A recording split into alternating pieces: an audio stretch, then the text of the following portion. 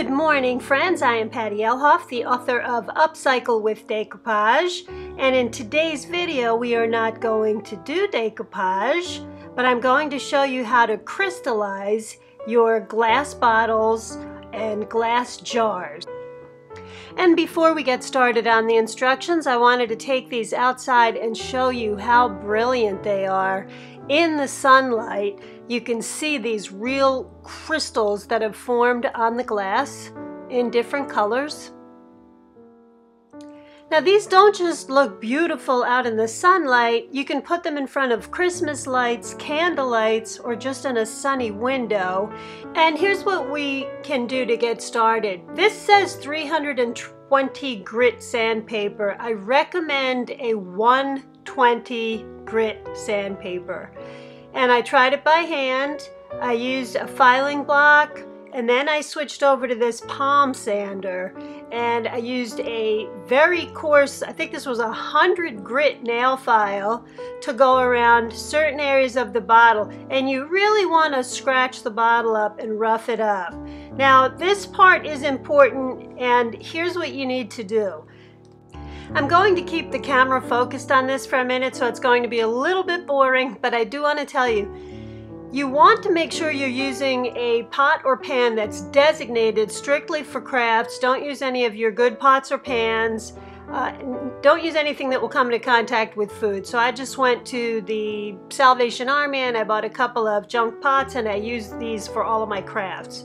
And you want to use 9 tablespoons of borax for every 3 cups of water that you put into these pans.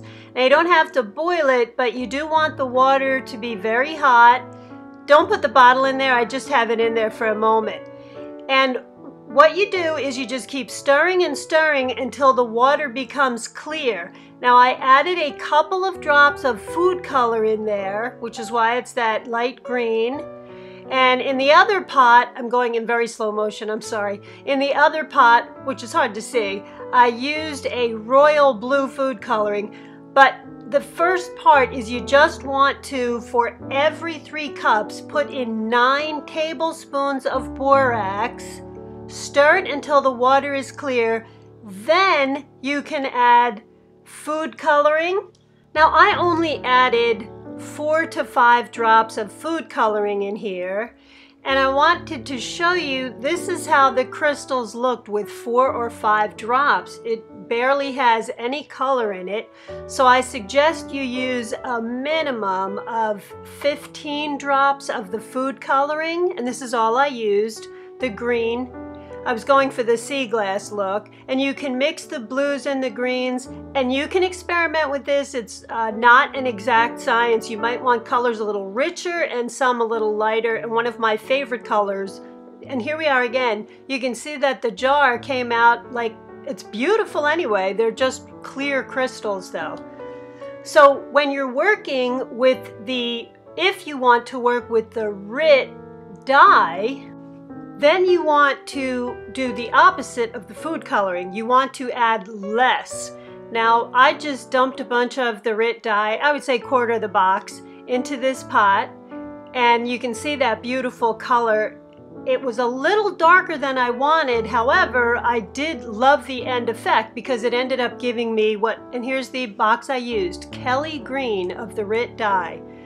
Now the borax had already melted. The water was clear, then I added the dye.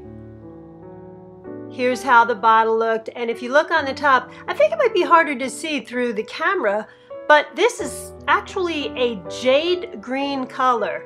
This is not completely dry, so some of these crystals will fall off. I still have to tell you how to do this, but I wanted you to see the difference between the food coloring and the Rit dye. By the way, I did not sand this whole bottle. I sanded some parts of it, and you can see how some parts don't have, well, they hardly have any crystals on it, and some parts of the bottle have a lot of the crystals on it.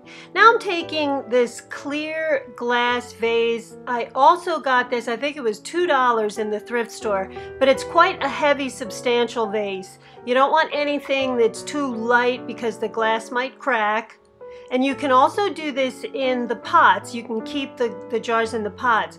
Once I mix the food coloring or the Rit dye into the clear water, I then poured, and this is still very hot water, I poured it into the jar, into the vase, or whatever receptacle you're using to put your bottles into. Now you can see I have water in this bottle. You see how scratched up it is too? And what I'm going to do is I want to float this bottle. You don't want it touching the bottom or the sides, because when this starts to crystallize, the bottle can stick to the sides or the base. So what I did was I kept adding the food coloring water, and this is still hot, and then I would dump some of the water out of the bottle until I got an equal amount where the bottle was just floating in there. So here are the basic instructions again. Sand the glass bottles or jars. Dissolve 9 tablespoons of borax per every 3 cups of water. And it is better to use too much borax than not enough. Then add the food coloring or Rit dye to the now dissolved borax water and float the bottle or jar in the water. Keep the water out of sunlight and leave the bottle or jar in the solution overnight. And I will show you how this starts to look after it cools off for about 6 hours or so.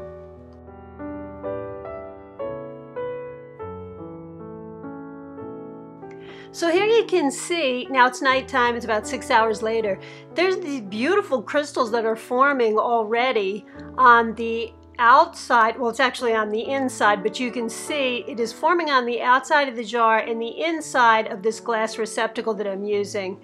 And here's how one of the jars looks. Now, I did not sand this jar. I have to mention something to you guys. I tried sanding and I tried not sanding. And there were differences, but it was really hard to see. Now this is a beautiful blue color now. I don't know why. It started to turn purple or lavender. It might have been the reaction between the borax and the Rit dye, because this is the Rit dye in here. So here's what it started to look like overnight, but it's actually still not done. You need to leave it sit in there overnight ideally. And look at this vase, just looks so pretty. Unfortunately, this bottle came out to be, it was a pretty purple color, but I was going for the royal blue. So here's how this is looking so far. It looks very pretty, but when it dried to a purple color. And here we are the following morning. Now you can see the color up top is a little bit darker. It's still looking a little bit blue, but it's leaning towards the purple. See that really hard part up there? That will dry lighter. And I will show you how the rest of the bottles look using the food coloring and the dye so that you can decide which way to go yourself. Now I'm pretty sure this is an inexact science, and I welcome your comments, because if you're going to experiment with this, here's what I would suggest. This is the food coloring water.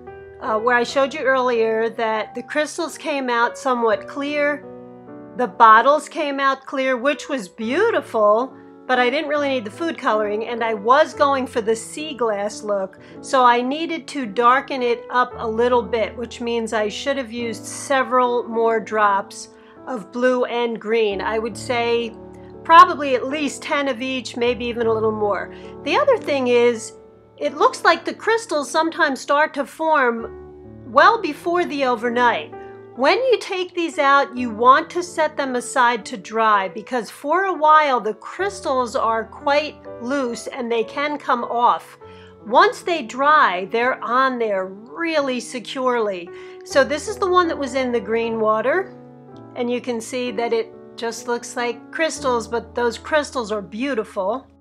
And let me take these outside where they really shine and sparkle. You can see them in the sunlight here. Again, this is the one that had the green food coloring, and I don't see a lot of green in there, but it is really pretty nonetheless. And on this smaller bottle, I did use a lot of food coloring, the blue and the green, and you can see that's really got a pretty sea glass effect on it. And on this one, I'm not sure if you can see it better here. I think you can. The jade coloring really came out on this, and oh, it's just my favorite. I even have some leftover crystals, and I'm going to experiment with those in cookie cutters and some glue to see if I can make some beautiful ornaments out of this. I'll put a blog post up about that if I can do it. And then finally, here's our larger bottle.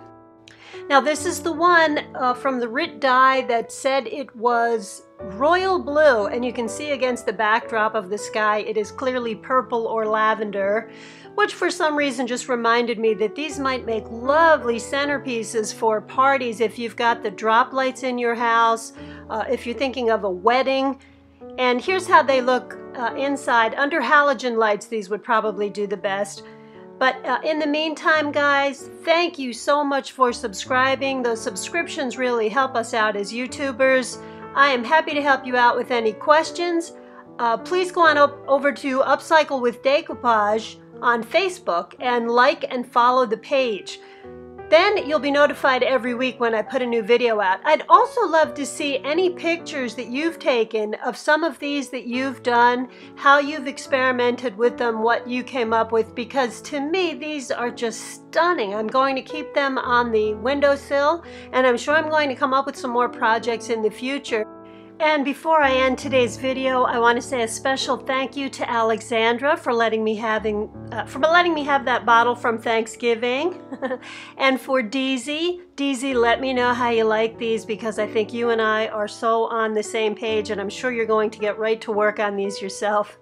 So I hope you guys are all taking some time out from the busy holiday. You'll get everything done. Just take a little bit of a breather, have a cup of tea, watch some videos, and relax. And I will see you guys next week with another video. Thanks again, friends. Bye-bye.